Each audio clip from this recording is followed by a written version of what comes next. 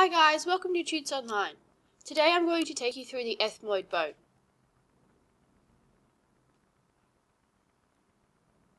This is an unpaired bone, and it articulates with the frontal bone, the sphenoid bone, nasal bone, the lacrimal bone, the palatine bone,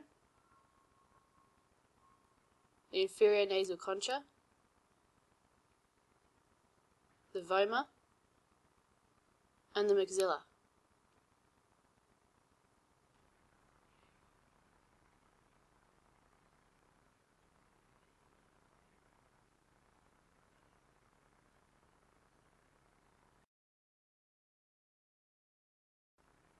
Here we're looking at the posterior aspect of the ethmoid bone.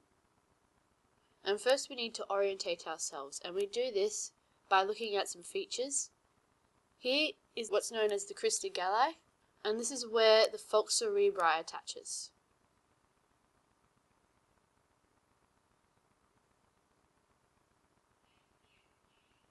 Down here, this is what is referred to as the perpendicular plate.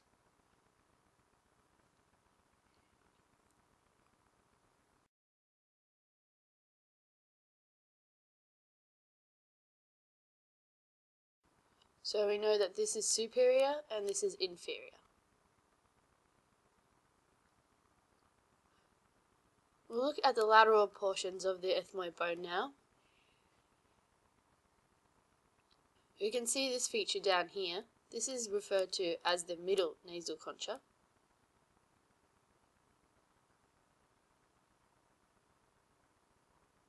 And above it is the superior nasal concha. Just below the superior nasal concha is the superior meatus. Above these two features is a portion of the bone referred to as the labyrinth, and this is where the ethmoidal air cells are located. And these air cells are also referred to as the ethmoidal sinuses. This second projection here is referred to as the uncinate process.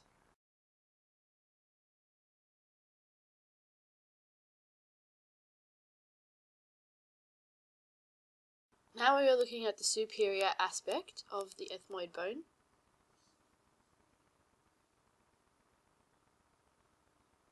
Here in the midline is the crista galli.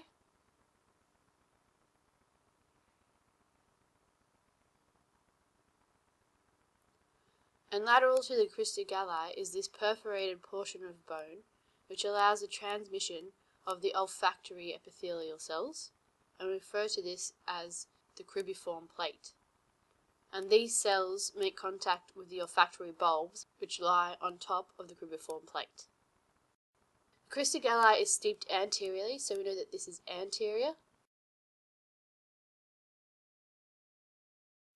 And so this must be posterior.